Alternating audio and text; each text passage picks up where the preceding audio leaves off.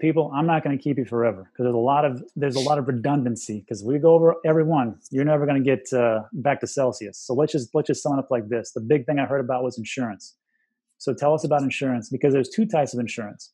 There's something that happens in the hot wallet, and there's also the insurance when you loan it out, which is the collateral that we talked about. So this is what I have on my exchange and wallet fees, which I always list you guys. I always talk about it. But as far as insurance, crypto at Celsius is insured. So there is a link I send everybody to.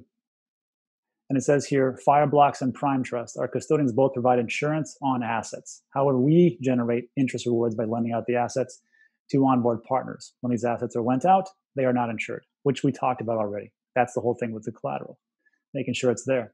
So the question then is, for insurance, in the beginning, we talked about CRED and their model that just was not good at all. They had insurance. Insurance is not going to touch them. So for insurance here, for the hot wallet, how does that work? How much is it? Because like with the FDIC, it's $250,000, right?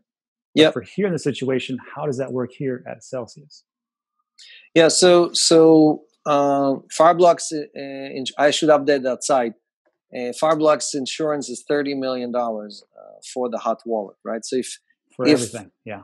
For everything, right? So if money moves inside that wallet, and at that moment a hacker or somebody jumps in and grabs it, the insurance company will pay up to $30 million, right? So it covers the transition of the assets between our facilities, or our cold storage, and the customer, or where the customer is, right? So, and again, when you see other companies claim that they have 200 million insurance or 100 million insurance, those are only for cold wallet storage, right? So as long as it's sitting in Gemini, BlockFi has $100 million insurance. But if it lent it to an institution like we do, right, they don't have any insurance on it. So just understand that it's not that we have insurance and they don't, or the other way around.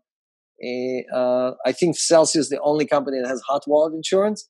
And we don't have cold wallet insurance because it doesn't mean anything. At any moment, all of our assets are lent out. So why insure an empty wallet? Right. You know, and we state clearly on the side that when it's lent out, there is no insurance, right? You're relying on Celsius judgment to make sure that we lent it to an institution that's going to return it.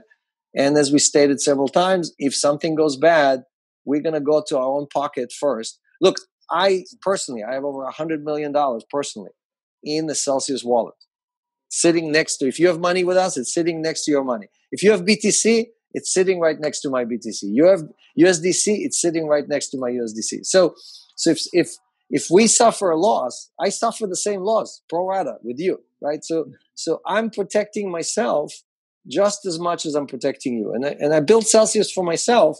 It just happens that 230,000 people now use it as well. You know, so I'm not on the other side of the trade, right? You can call Zach from BlockFi and ask him how much money does he have at BlockFi, right? He's not going to tell you $100 million, right? So, or more. So I'm not bragging about the money. I'm just telling you that if something happens to Celsius, that is a substantial loss for me. I can't just wipe it and keep walking, right? So we take this stuff very seriously, and because of that, everything we put together, if you look at it and read it carefully, you will see that it is acting in your best interest. Right. Gotcha. And for the most part, like we talked about before, it's not about, there's a scam here, there's a scam there, whatever else. That's not how it is. It's just bad business. Bad business practices is what gets people in real big trouble. It's not that people are purely evil or purely good. It's just one of those things. So sure, that makes total sense. So the last thing, well, you have to worry about the scams and the bad business. It's two things you have to worry about. Yes. Yeah, we try to get rid of as many scams here as we possibly can because there's so many out there. And I mean, in 2021, when a lot of the baby boomers are going to come in, which they are, what are they going to do? They're going to fall for these scams. Okay, Alex, this is the last one, and we're going to